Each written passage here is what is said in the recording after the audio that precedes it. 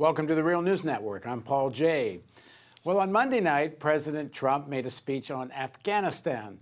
And while I think the strategy is not just a continuation of Obama-Afghan strategy, but even worse in the sense that it's going to be another endless war and more troops and so on, and a strategy that dabbles, I would say dabble, because there doesn't seem to be a great deal of thought in the Trump strategy when he brings India and Pakistan closer to confrontation and thinks that's somehow a solution in Afghanistan.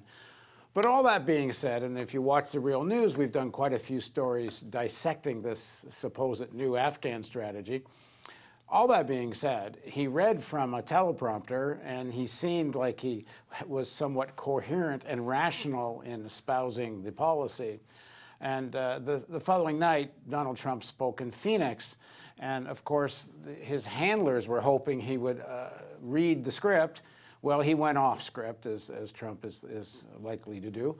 And he went so off script that it was an opportunity for all the Trump critics to pile on. First of all, clearly his handlers, he actually says this in the speech, amongst other things, had told Trump not to go after John McCain. Now, this Senator John McCain and Trump have a lot of history together, which we'll get into perhaps in the interview a little bit. But John McCain and Trump despise each other. We all know that. But on the other hand, John McCain has brain cancer. You're in Arizona. It's not really the time to go after him. But Trump did anyway, and this was part of the indication that Trump is not listening to his handlers. So here's a little clip of the McCain part. And nobody wants me to talk about your other senator, who's weak on borders, weak on crime, so I won't talk about him. Nobody wants me to talk about him. Nobody knows who the hell he is. And now, see, I haven't mentioned any names, so now everybody's happy. So, of course, Trump in the last couple of weeks has been severely critiqued about his first response after Charlottesville, where he said, yes, he's against bigotry and so on, but he apportioned equal blame, in most people's eyes, to the counter-protesters, anti-fascist protesters. And he was severely critiqued for that. Again, he was asked apparently by his handlers not to go on and on about that. He had since that time come out and said just critiquing Nazis and racists and so on. Well, he wouldn't let that one go either. Here's what he had to say. He didn't say it fast enough. He didn't do it on time. Why did it take a day? He must be a racist. Well, the point here wasn't that he must be a racist because he took too much time. The point was he had given this sort of moral equivalency between the Nazis and the counter-protesters, and even Republicans were denouncing that. Of course, it's always easy to denounce an open racist and an open Nazi. It's the more systemic racism that a lot of those same people don't want to denounce. But at any rate, Trump was kind of out of control in terms of the tone, the messaging, the timing. I don't think he said anything all that new, but it's more the delivery than anything else. At any rate, when the speech is over, CNN and other media, but CNN is the one I happen to see, have about 7 people trashing Trump one after another. Not even any semblance of journalism at all, like no analysis at all about why Trump might have done this. For example, that day that all this happened, Steve Bannon's gone back to run Breitbart. Well, the whole day, Breitbart was actually attacking Trump for his Afghan policy, because according to Bannon, this is a reversal of what Trump had promised, which was to get out of Afghanistan. As a side note, total hypocrisy on Bannon's point, because Bannon apparently wanted to send in mercenaries. He was going to give Eric Prince, who used to run Blackwater, a $10 billion contract to go in and run Afghanistan with 5,000 mercenaries. So this is not disengagement by Bannon. At any rate, Bannon and Breitbart were trashing Trump's Afghan policy, and I would expect this speech has to do with recovering his base there. Anyway, later in the CNN broadcast, Clapper, former head of the National Intelligence, comes out. Clapper has his own story we should tell, which we'll get into in the interview. But Clapper says what a lot of the elites have been thinking, and here it is. This behavior and this divisiveness and the complete intellectual, moral, and ethical void that the President of the United States exhibits. And how much longer does the country have to borrow a phrase, endure this nightmare? I worry about, frankly, the access to nuclear codes. If he, in a fit of pique, he decides to do something about Kim Jong-un, there's actually very little to stop him.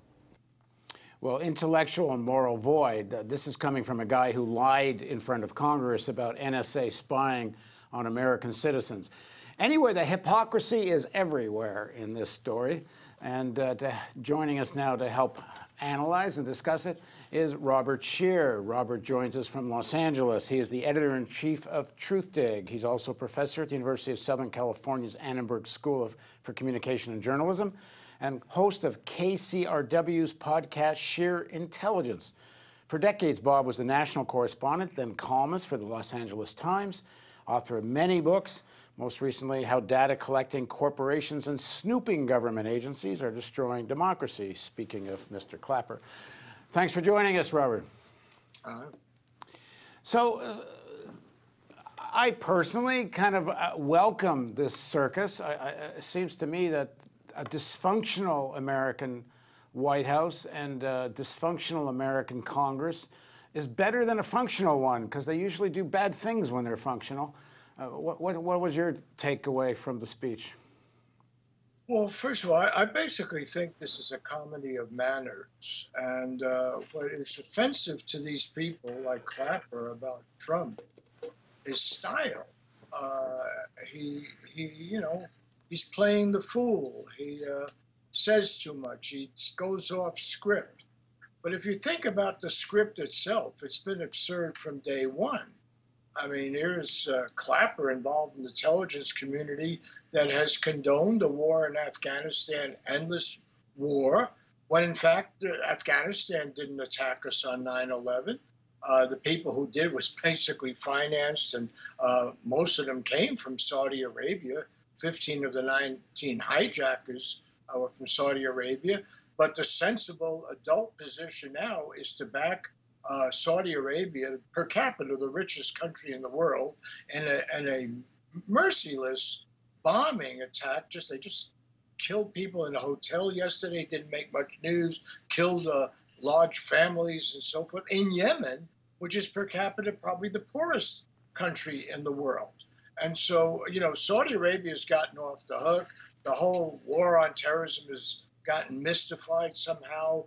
Russia is actually helping us quite dramatically in Syria, but we have to engage in Russia baiting nonstop on cable news. So, if you ask me, is this the first time we don't have adults watching the store? I say, no, that's absurd. What we have is, as you indicated in your comment, this first time we're seeing this in a long time. Usually they do a better job of making it appear rational. But let me ask you a question. The thing Clapper said about having your finger on the nuclear button. Why does any American president, or Russian leader for that matter, have the power, unchecked power, to be, if he's awakened in the middle of the night, to have 12 minutes, or at most 15, to decide whether to end all life on this planet? Why are our missiles, our weapons on hair trigger alert? Why are there no checks and balances? How did we get in this in the first place? The mutual assured destruction doctrine going right through the whole history of the Cold War. No one's asking that question. How did North Korea get these weapons? In part, they got it from Pakistan. We had an embargo against Pakistan because of their development of nuclear weapons. Now Pakistan has well over 100 of them. But they've been forgiven because somehow they supported us in the nonsensical invasion of Iraq, which disrupted a region. So when I say it's a comedy of manners, the objection to Trump is that he's the goofball salesman. He says things that you're not supposed to say in public. He's not acting, like put on that face that George W. Bush can put on when he lied about why we're going into Iraq, when he lied about, 9/11 and so forth. So I am not with the outrage in the mass media. And I would basically ask the question, why did they suffer this fool and indeed create this fool all these years? I didn't go to his wedding. The top Democrats, beginning with the Clintons, went there. They condoned this guy. They never told us he was a deranged fascist. They wined and dined with him. And the media, created this monster. Donald Trump didn't create Donald Trump. And let me say something about the crowd that he's appealing to. I think the really serious thing that happened in Phoenix is that Donald Trump is going to stick to what I consider to be a basically neo-fascist appeal of blaming the most vulnerable people in the society for the very real problems in the society. So you blame immigrants, you blame Muslims, you blame anyone except Wall Street, except the people who really had power. And in fact, what Trump is doing is giving Wall Street everything it wants. That's why the stock market is booming. And people who have 401ks that are good plans and they work for companies and so forth, they're doing quite well. Wall Street hasn't rejected Trump. But the game that Trump is playing is that he goes to white working class people who don't have good prospects, whose kids are going to lousy schools, who have no chance of being players in this society. And he's saying, if I build this wall with Mexico, your life is going to be wonderful. What that tells me is he's not the least bit interested in solving the problem of those very people, of his core constituency. He's playing the same game with them that Nixon did with his Southern strategy and red baiting and race baiting. And so what I took from that message is that Trump is deadly serious about being that Mussolini figure. He's deadly serious about getting a second term by throwing that red meat to basically disaffected Americans who voted for him in Arizona, but they voted for him in Michigan as well. That's what's really ominous, is that the message is working. Yeah, I think you're right. And I think in terms of like the Clapper type of politics, and even more so Mitch McConnell and some of the leadership of the Republican Party, but also a lot of the elites, which most importantly, I would include the Koch brothers, they didn't want Trump to come out of as the nominee of the Republican Party. But when he picked Pence as the vice president, and Pence being mostly a Koch brothers guy, but also a guy who understands real power and what the elites really want, even though he's his own fanatical fascist, in fact, I think more committed to it than Trump is. I think they saw Trump as a vehicle that would eventually be controlled, that eventually he would play ball with the Kochs, but with all sections of the elites, and that he would be able to maintain some veneer of the presidency. I think what they don't like about it is not that he's not playing ball, because as you said, he's giving Wall Street everything he wants, all the deregulation. He's giving the fossil fuel industry everything they want. He's giving the military-industrial complex more than they ever expected. All of that being said, they need a president that keeps the mythology. You got to keep that veneer of someone that actually cares about America, cares about the world, and is not nuts. And I think they're concerned about how are they going to, how's Trump going to sell a war for these guys? Who's going to fight and die for such craziness? That maybe there'll be some that are true believers, but it's going to be very hard for him to mobilize this country. And the more overt he is in his banal motives, which include just money making, not just the racism. It's so much just about banal making of money. The more open he is, the more he reveals what this system really is, because he's a legitimate face of this system. He's not a good enough actor, which unfortunately Pence is. Pence looks like the president. Well, I disagree with you. First of all, on a number of things. I don't put the Koch brothers in the most danger. I know this is the liberal baiting like mad. The Koch brothers, that's all I hear about it. Their money is particularly dangerous, but money coming from Goldman Sachs and elsewhere, that's not dangerous. I'm not saying you're saying that, but Well, I'm not saying that at all. I'm talking about the real Right. politics of activist billionaires that play in the political field. And the Koch brothers are very active in controlling Congress. Well, not more active than Goldman Sachs with Robert Rubin and everybody has been. They've been supplying the Treasury Secretary and everything. They got the deregulation. So, but leaving Yeah, that of course they did. aside, you've raised a really basic question. I think Trump is being a very shrewd politician. The assumption of this establishment that is hysterical is they want to dismiss him and they want the public to dismiss him as a fool. But his base is holding, and the reason his base is holding is they no longer buy the line of the best and the brightest. They no longer buy the PR. People are hurting, okay? And that is something that the Democratic leadership, the Clinton leadership, and the Republican leadership refuse to acknowledge. And the reason a Mussolini figure or a Hitler figure works, and I'm not using these as meaningless labels. After all, Hitler rose to power in a country that at one point seemed very stable. It had the best educated population in the world, the highest level of science. Religious fanaticism was not very high. Anti-Semitism was not particularly high. It was much stronger in France or Poland than it was in Germany. And this ridiculous character of Adolf Hitler, looking the exact opposite of the Aryan God that he was evoking, this funny looking Charlie Chaplin figure, managed to captivate the German people despite their science, their education, their good Christian values and everything else, because they were desperate. They were desperate and the system was not working for them.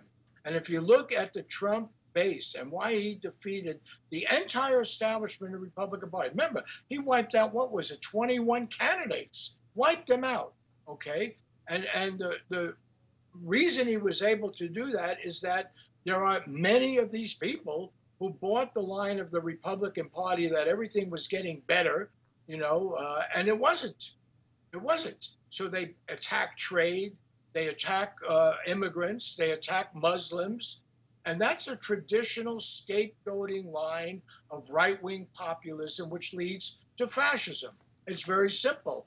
But the alternative is not to say, oh, let's all rally around the people who created the problem in the first place, let's get adults back in the store. Because those are the adults that created the housing meltdown. There they gave us the bad trade deals. They destroyed labor unions, which provided some balance in the society. They failed to deal with the immigration issue. I mean, the question about immigration has been with us forever. Why haven't we had sound immigration policy, including easier passage from people from Central America and from Mexico? Because after all, they used to be part of this area, and to have the same quota that you do for Switzerland is absurd. And everybody has known we needed immigration reform. No one was ever willing to be serious about it. So then Trump comes along and he can play the demagogue. That's what he's doing.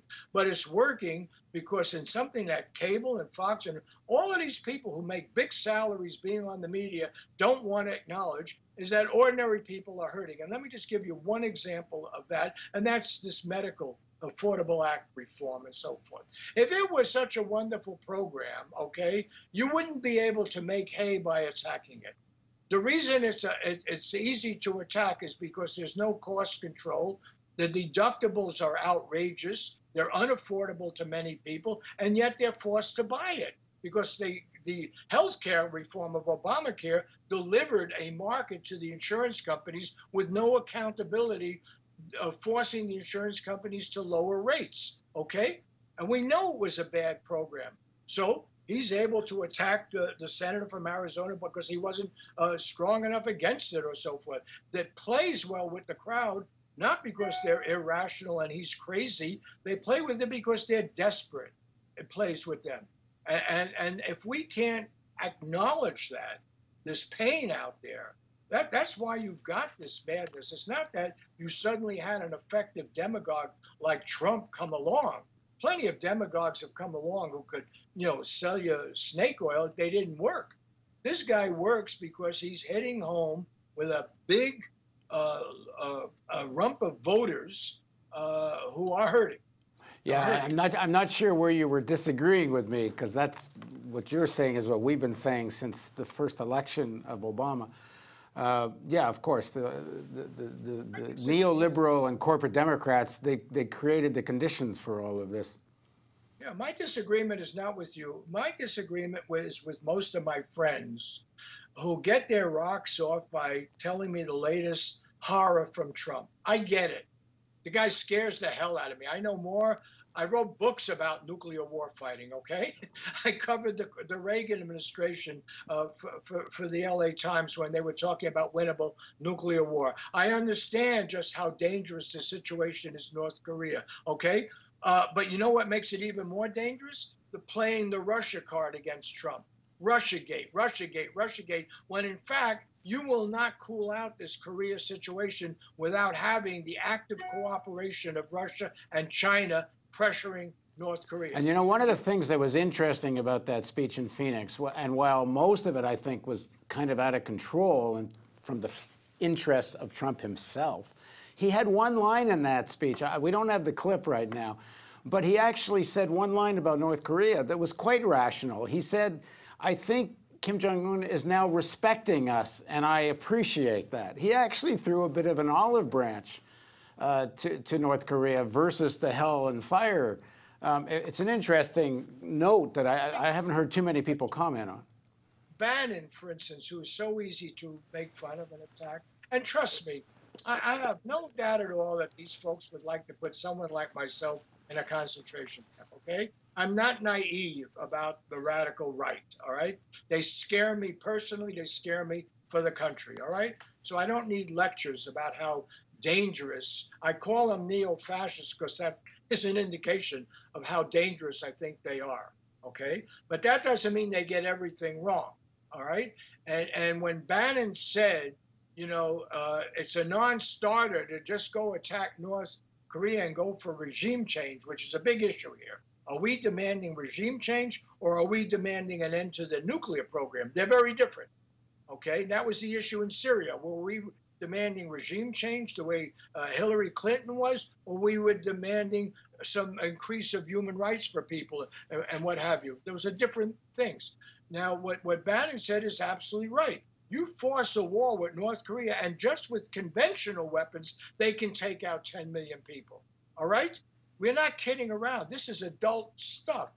And you don't play with it for politics because you're angry about the election and you want to demonize the current incumbent. Yeah, he's awful. We've had awful guys before, the people who gave us the mutual assured destruction policy, right? The people, by the way, what about good old Democrats like Harry Truman, who is now seen as a lovable figure? We just celebrated the anniversary of the greatest act of terrorism in human history, which is the dropping of the bomb on Hiroshima and Nagasaki, done in broad daylight to maximize the damage, civilian damage, kids going to school. The plans were drawn up by the University of California, which controlled the labs then in the program. They were approved at the highest level. Why? Because we wanted to send these two cities that were not significant military targets a message to the rest of the Japanese that, no, they better settle fast, okay? Now, you can argue about that, but that was an act of terrorism. It was using civilians as the collateral damage. That's how we define terrorism. We never discussed that. So what Trump inherited was basically a system that was nonsensical from top to bottom. The whole war machine, the whole emphasis on nuclear weapons, the whole indifference to serious trade agreements, the whole indifference to serious border problems and how you deal with immigration, and on the basic economic issue, how do you share the wealth in this country? Sounds radical, but how do you share the wealth sufficiently that we have enough stakeholders that they don't go for a lunatic like Trump? And what we've learned is there are plenty of people in this country think they have nothing to lose. They don't believe their kids are going to do well. They don't believe their lives are improving, and they are desperate. And you can't dismiss them all as just racist or lunatics or crazy, or they went for the snake oil salesman. No. And if they turn their back on John McCain and Senator Flake and so on, it's because they don't think they're speaking to their urgent needs. Okay, let's do this more often, Bob. Thank you for joining us. Thank you. And thank you for joining us on the Real News Network.